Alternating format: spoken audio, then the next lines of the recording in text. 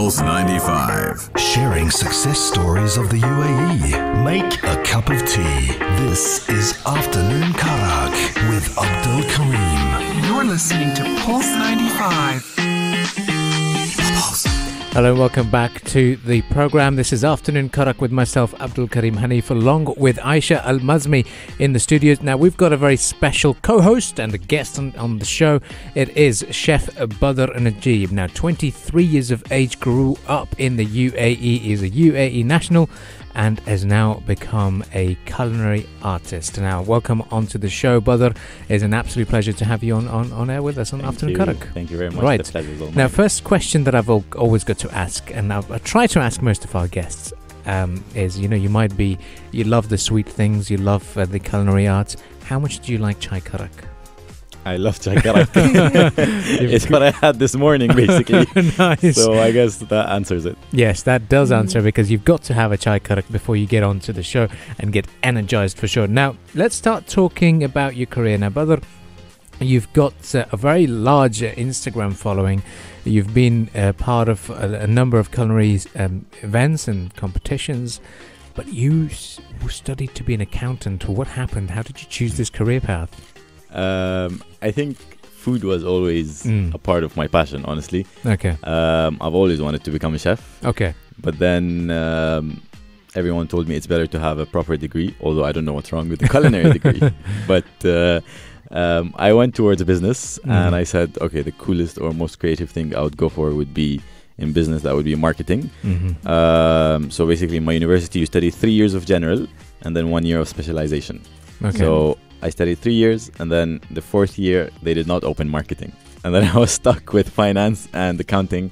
And basically one goal in life was to never study anything related to math. So I studied and I became an actual accountant, and I worked as an accountant as well. Wow. Okay. Yeah. So where did this develop from being a passionate accountant to becoming, to work in the chef? Well, how old were you when you decided, look, I really like baking, I really like cooking, I like the skills in the kitchen? How did this all work? I think I loved baking basically from back home. We always baked. Mom always baked, and that's where I fell in love with baking and especially sweets. And then from there I started learning more about it, checking it on YouTube, on Instagram, not Instagram, on YouTube, and buying different books. So that was always like a treasure for me. Like when I would see a book, let's say with a big cake on it, I would always just want to buy it just to look at the pictures, not to even look at the recipes. So that's when it started. Now, you've got a fan following of about 92,000 on your Instagram page, and Aisha Al-Mazmi is one of them, and Yes. she has been a passionate fan. So I'm sure she'll have plenty of things to ask you. So how did you get this fame? How did this all work? Because there's lots of chefs out there, they want to be famous, but suddenly you've sprung up. I would say my love towards how the food is presented. Like I don't look at food as just a dish on a plate. I look at it as a story. I always edit the foods, we might say, to basically fit a specific event. So when there's a certain event coming up, I'm sure you would see on my Instagram, like there's every time something comes up, let's say the National Day, or let's say a specific any occasion, the UAE or outside, I would make a dish out of it that would be, of course, in a video format that would kind of sing for itself. Yes, because that's one of the reasons why I followed you at the beginning, was because it's very aesthetically pleasing. It's not just, just a recipe, just a normal recipe. You show it in a way where it's very artistic, and you see there is a vision, which is very, you don't see that back then. Like since I followed you for a while now, like maybe 4 years, 5 years. So since then, I see, you had that vision, you had that artistic touch. So he deserves an applause, doesn't he? Oh yes, Definitely we've got to. We usually offer a round of applause. That's that as well. So I mean that's very important. Now, how important do you view social media in promoting what you do and making sure that it's up there? So do you have a strategist behind it? How do you work and operate? I would say without social media, I wouldn't be where I am. It definitely is the core of everything that I'm doing today. whether I've collaborated with companies, whether I've attended events, hosted workshops, gotten a scholarship. Yes. They're all cores of social media. And I would say being persistent on it is always the way to go. Basically, as soon as you stop posting, people stop watching. They get bored. Like even this week, I have an event coming up and I've just been running around and not posting anything, and you just see, boop, the followers go down. So they always want to see what you're doing. They always like to have at least a post a day, which is a bit hard to do, but we try our best. Well, we'll certainly do try our best to keep everyone posted, and we try our best to keep our adverts going as well on the radio station. So we'll take a bit of a short break, and when we come back, we're looking forward to even more discussion on this, because one question that pops up in my mind is: have you made an error in whilst baking, and what was the biggest mistake you've ever made with the oven? Ooh, the hard questions. The Karak questions, they're always there. So stay tuned to the Afternoon Karak show. Pulse 95. Make a hot cuppa and relax. It's Afternoon Karak with Abdul Karim on Pulse 95. Hello and welcome back to Afternoon Karak with myself, Aisha Al-Mazmi and Abdul Karim. And today we have a special guest with us, Chef B, or Chef Bader Najeeb, who is an Emirati chef and is an all-around amazing person. I wanted to ask you something, just gonna jump right in, because lately you got a scholarship at the Swiss Academy for Culinary Arts. Did I get it right? Yes, but it's like a puzzle. You just get Yes, I switched them around, didn't I? So I wanted to know, how does it feel being there, representing the UAE as an Emirati? I think you're the only Emirati there, aren't you? Or at the moment, yes. Can you tell us all about your experience? It's unbelievable when you get a call from Switzerland saying that, would you be interested in being at our school, which is the Culinary Arts Academy Switzerland in Lucerne. It's amazing. Like, just to give you a mini fact that to show you how amazing is it, the ambassador of the entire school is actually Chef Anton Mossiman, which is the main caterer of the royal family. Wow. Basically feeds the queen. Wow. So it's definitely one of the top chocolate schools out there, and if you want to learn all about chocolate mainly, where better to go than Switzerland. And it's quite amazing because you meet different cultures, different people. They offer different programs like international cuisines, European cuisines. They offer diplomas, just like what I'm doing, which I'm currently studying to get a grand diploma in Swiss chocolate work and sugar art. I never knew such a title existed. Exactly, like when you posted that video and he said Swiss chocolate and sugar arts, right? And I was thinking that is very specific. Like, you think maybe as you become to study chocolate and become a chocolatier, but Swiss chocolate and sugar art. Only the best. Yes, I bet, yes. Can you tell us also more about that? Like, why is it so specific? What is different about, other chocolate? What is it all about?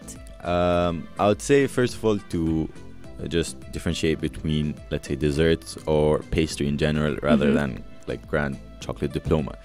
So in pastry, you would learn everything. You would learn from breads to pastries to, let's say, eclairs, cupcakes, cakes, in total. When it comes to a chocolate diploma, it revolves around everything that is about chocolate. So you basically literally start from looking at a cocoa bean, which is what chocolate is made from. And then they show us how chocolate is actually made. We go to the factories, because like some of the main factories of the suppliers of chocolate are in Switzerland. Yeah. So basically, I would say it is so focused into chocolate, and my love for chocolate is unbelievable. And when I always work at home, chocolate is one of the main things that I fail in. I was like, okay, you're going to give me a tough time. I'm going to become the boss of you. So if you can't beat them, join them. Exactly. Exactly. Wow. So, yeah. Well, I've got a question for you now. I always like to bring in Karak questions on the show, and I'm going to bring the tension up now. So, what was the most difficult dessert you had to make, and how much time did it take you? Most difficult dessert? I wouldn't say any dessert is difficult as long as you Not because of me, I would say anyone in life, like as long as you do it several times. Regarding myself, I hated making macaroons. Okay. Because they never worked, they always cracked, they always stuck to the sheet. Mhm. But then I actually learned how to do it in the university itself. Oh, So I'd really? say if you can beat them, join them. But that was one of the hardest things. Although many people can make it in a blink of an eye, but for me that was the hardest thing. Wow. Wow. Even though you said that during, I think it was your final, was it your final project that had macarons in it, didn't it? Yeah. Can you tell me more about that? Like it's called Lumi. Yes. Was it the Lumi project? Lumi was my project. Lumi, yeah. Yeah. So basically, we had to do a whole project for the final exam, and you choose a theme and you decorate your table and you incorporate different ingredients and your main idea into the specifications that they give you. For example, they need a specific entremet with this size and with this many slices. One slice cut out, the slice should be on this type of plate. So it's quite specified and you actually go crazy. But I still wanted to bring something from our culture into the whole idea of the project, because many people did like tropical themes and summer themes and winter themes, but for me that's too abroad. For me, I always like to complicate things for some reason. But then I thought there was this puree that they had, which puree is kind of like, let's say, a juice of a certain fruit. They had lime, which reminded me of Lumi, and I was always homesick, so I was like, Lumi, this is gonna be interesting. And it always reminds me of my grandma's house when we always squeeze it on food and so on. And then I was like, okay, how to incorporate that into desserts? And then I came up with different desserts and aspects and incorporated the whole Lumi or lime into the idea. Can you tell people, because I'm pretty sure Abdul Karim doesn't know what Lumi is. No, this is the question that I was going to ask you, for Emirati desserts, for people to understand them. And, as you said, you were homesick, because a lot of people would know of Ali, but they wouldn't know of many of the desserts and the variety that this country has to offer. So if you could outline them and say which one would you recommend them to make and try? So Lumi in general is not a dessert. So it's actually an ingredient. So it basically means lime or Lumi Aswad, which would be dried black lime. So basically, if you just put lime in the sun, it would dry out and then you would use it as a spice. So it's kind of like a fruit or a spice. So it's an ingredient basically. But it's well known here and we grow it in the UAE. So it is basically an ingredient. Right. So for Emirati dessert items, let's say, for example. Well, not Ali, because I don't think that is Emirati. No, it's not. Yeah. See, that's a misconception. And what I love about it's Middle Eastern. It's Middle Eastern. And not a lot of people know about like GCC. No, besides the nobody knows enough about GCC food, whether it's dessert or savory food. And usually what I've seen Bader do, he would incorporate like Emirati themes, Emirati ingredients into like a modern kind of aspect. That's how a lot of his recipes go around. So he does bring in the Emirati element, which is very unique and very great, because again, you're putting the UAE on the map. You're telling people, hey, we have food too. Exactly. But I think back to your question, if you would say an Emirati dessert, I would say try Bithith, try Sago. Now, how to explain it to you? Sago would be quite hard to explain it to you. But Bithith is basically made with obviously sugar, dates, different ingredients. We basically have dates and everything. Yes. Cardamom.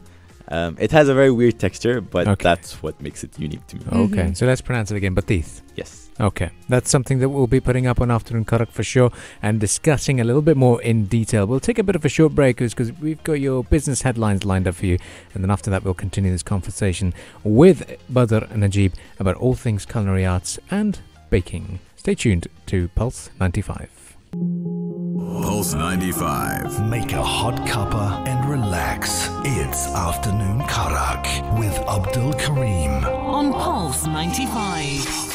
Hello and welcome back to the program. Yes, you tuned into Afternoon Karak and we've got Bader Najeeb in the studios, and we're talking all things culinary arts and talking all things working with chocolate and baking, because he is currently on a break from his course, which is taking place in Switzerland, and he's also earned a scholarship for it. It's now a proud moment for the country to have an Emirati, and currently only Emirati, in that course in the university specifically. Now, we usually like to ask Karak questions on our show, and which means strong questions, difficult questions. And I've got one question lined up for you now. Throughout the Arab region, and I'd say maybe in South Asian region, maybe around the world, we're all scared of Baba, our fathers. How did you convince him to say, Baba, I want to continue a career in culinary arts? Was he okay with it? Did he take it lightly? Because of all of the food stuff that go in my mind, when you said Baba, I first thought of like Baba tea. And like the bubbles, I was like, what's that? What does that have to do with it? But yeah, that was fine with it. Okay. I think, well, not back then, not when I you wanted first started, to go from school to become a chef. They were all like, no. We're like, oh, are you joking? But then after I did my university and I got my degree, and then Instagram took off and it was great, and collaborations happened and so on. I think, they were like, okay. They trusted you. They're like, okay, he actually knows what he's doing. Although I think he still prefers if I work as an accountant, but he knows I'm enjoying it, and that's what matters to them. Very nice. Well, and Aisha threw a very Karak question during the break as well. Yes, we were interrogating him basically. Because Abdul Karim asked you at the beginning, what's your favorite dessert? And you said that's too difficult. So I wanted to make it easier. We said top 5 flavors you would like using often. Okay, I would not say ingredients. I would say I'll take it more abroad. So go ahead. More broad, sorry. If I would order, let's say, a dessert at a restaurant, I would first always go for fruity, citrusy, like yuzu, lime, passion fruit, and so on. That's always what I would go for.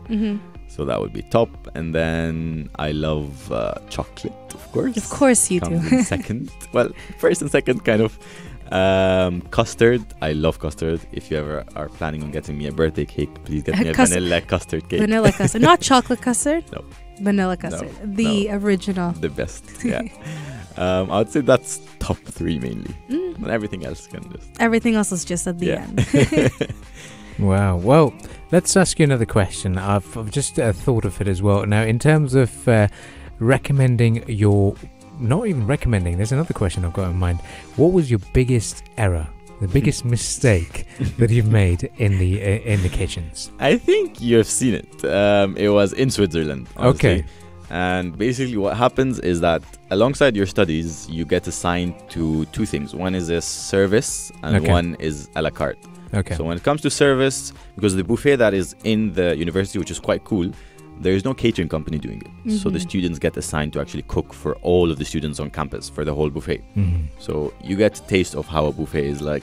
So that's one. For example, unfortunately, I got assigned always to breakfast service. We always had to be in the kitchen at 5 in the morning. But then there's a la carte. So a la carte week is every pair gets let's say a specific meal. I got lunch where you have to make an a la carte dessert for the fine dining aspect of the campus. So there is the normal buffet and then there is a fine dining. So you come up with a dessert and you present it to the chef and so on. So basically, of course, once again, I wanted to add our touches. So I thought of like a poached pear, saffron, let's say goodness. And it was a very long day because we had classes in the morning and then we had the normal practical classes. And then after that, we went to actually prepare, me and my teammates, for the a la carte menu. So we poached all of the pears, peeled them, cooked them. They're all ready, boxed them up. Everything was ready. The cream, the glaze, the ice cream, everything. And then end of the day, I think it was like 8 p.m. if I'm not wrong, after like working for 12 hours, I think, in the kitchen for the entire day. So I was taking the box that was filled with all of the pears and it just slipped from my hand. Like I was holding the lid and then the bottom part just fell on the floor. And the picture is actually on my Instagram. It's just like a beautiful floor covered in yellow pears. And it literally just fell there. And we were both just silent. I didn't look at her. She didn't look at me, my partner. I just stared at the floor. And all I was thinking about was like, how many more hours are we going to be here? And she stayed silent. And I went behind the counter and I just sat on the floor. I literally sat there for like 2 minutes, silence. And it was so silent that like you could hear a pin drop. And I was like, okay, I think this is something to learn from. So we got up, we called our friends, whoever's free, just come around, help us. And then we actually redid the whole thing in 1 hour and a half, which was quite cool. Okay. Now, one big aspect that I've heard just now is that Bader Najeeb, he supplies it to some restaurants, and you don't have your own restaurant yet, but your Kinder spread gets the big momentum, gets people talking. Tell us about this Kinder spread and how did this all start and what makes it so famous? So basically, many people always ask me, why don't you open a business? Because I always post recipes for other people to open businesses.